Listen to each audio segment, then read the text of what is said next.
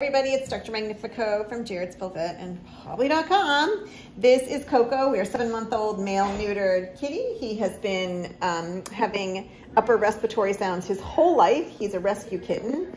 They have spent $2,000 getting to the point where someone told them that their kitty has a polyp, but they couldn't afford to do any more because everyone wants to refer for that. So we are intubated under general anesthesia. And as I was intubating, I saw a polyp in the mouth, so behind the soft palate.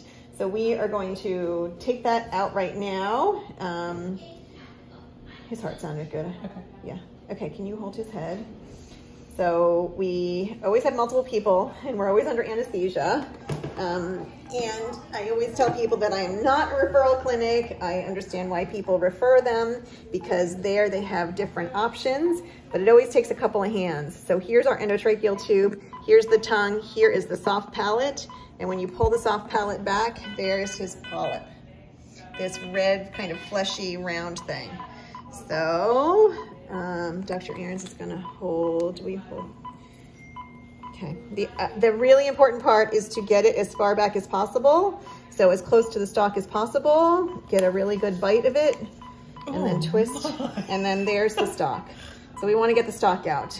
The biggest concern for me is always bleeding. So I always keep them under anesthesia. I always make sure that I had a cat, last week that had 2. So you always wanna make sure there's not anything else back there. And the swallow reflex is normal. Let me see. Sometimes I have to use my finger to feel because that's the best tool I've got. I think there might be another one right there. Can you see it, Dora? Yeah. Let's see what that little bugger gets us.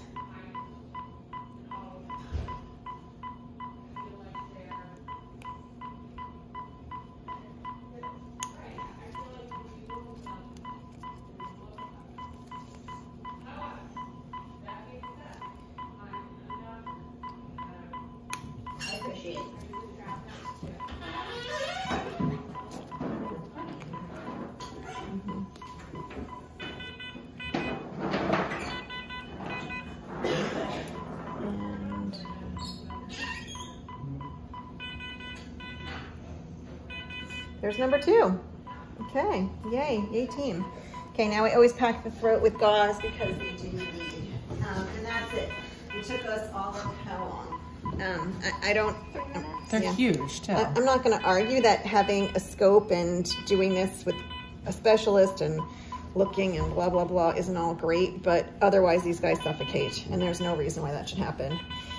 They can recur. I have had a couple that have recurred. I've had one who had a really big ear. We did that one yesterday. And you know, they're really easy to avulse. You just got to be brave enough to do it. And then you've got to, you know, tell people, but just be honest, just say, it would be great if you could go get retroflex endoscopy and see everything that we're doing. But otherwise these things continue to grow in the back of your throat and you suffocate. And these cats are usually thin because they're having trouble eating and they snore all the time. And that's a polyp. If there's any vets out there that want to come and do it with us, I'm happy to not be the only one doing them. All right, it's about $300. It's anesthesia, an extra couple of hands, and then just patience and jumping in. If you have any questions, you can find me here at Jaredsville Vet in Jaredsville, Maryland, or at Poly.com. Thanks to Coco's family for letting me share.